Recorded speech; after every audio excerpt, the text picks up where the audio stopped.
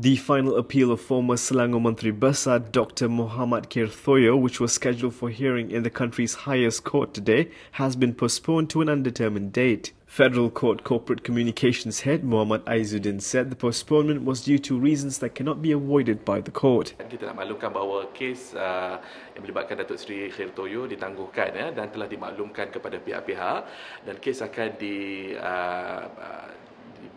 tarikh baru dan akan dimaklumkan kepada pihak-pihak. Kes ditangguhkan atas sebab-sebab yang tidak dapat dielakkan.